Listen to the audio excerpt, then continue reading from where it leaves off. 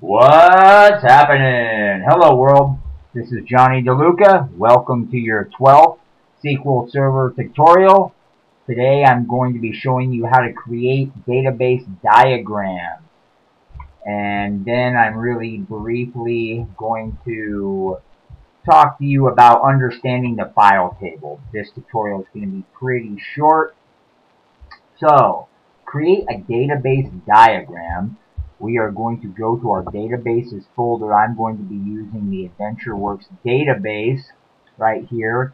You do not have this database installed. You can use a different one, such as one of the databases that we've created. But those ones that we created, my first database and my database 2, we've only created 2 tables.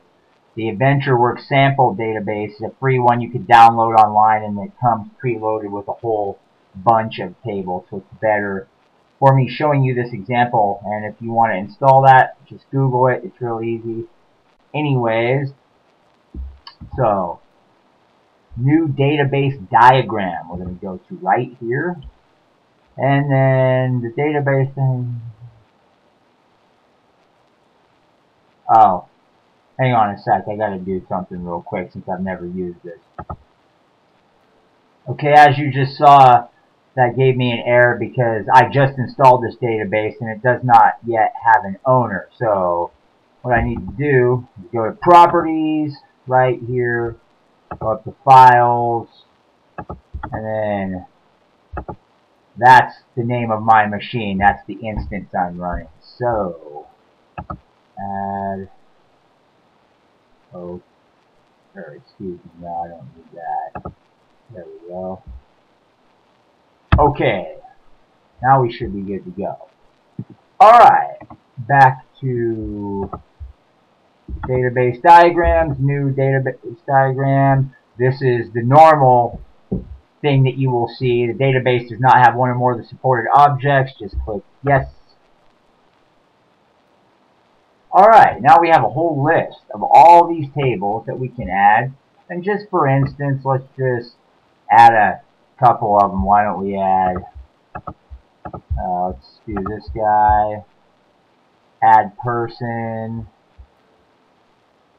and then address type, and then how about we do business entity, person, business entity address, and business entity contact. Sure, why not?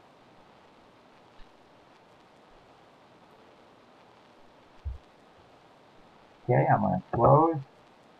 Now, you see this little handy diagram we have here?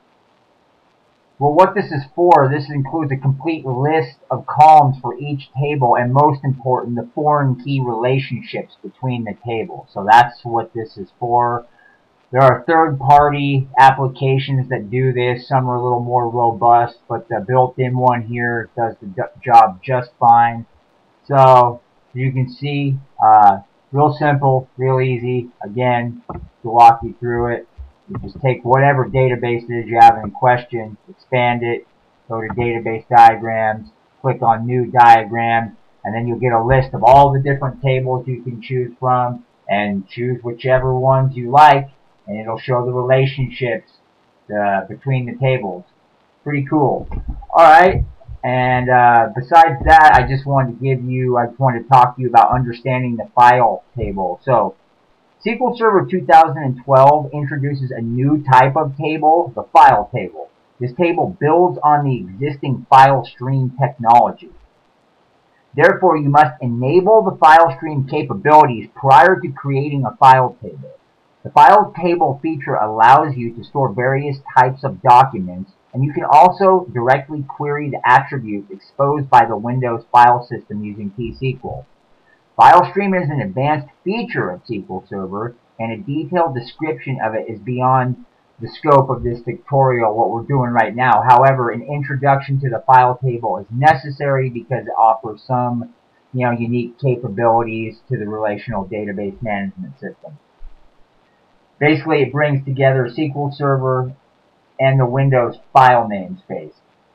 As a result, integrated SQL Server services such as a full text and semantic search can query the unstructured data stored in the file table. So just a little background on understanding the file table. So that's it for this tutorial. Thanks for tuning in, and I will see you in the next tutorial.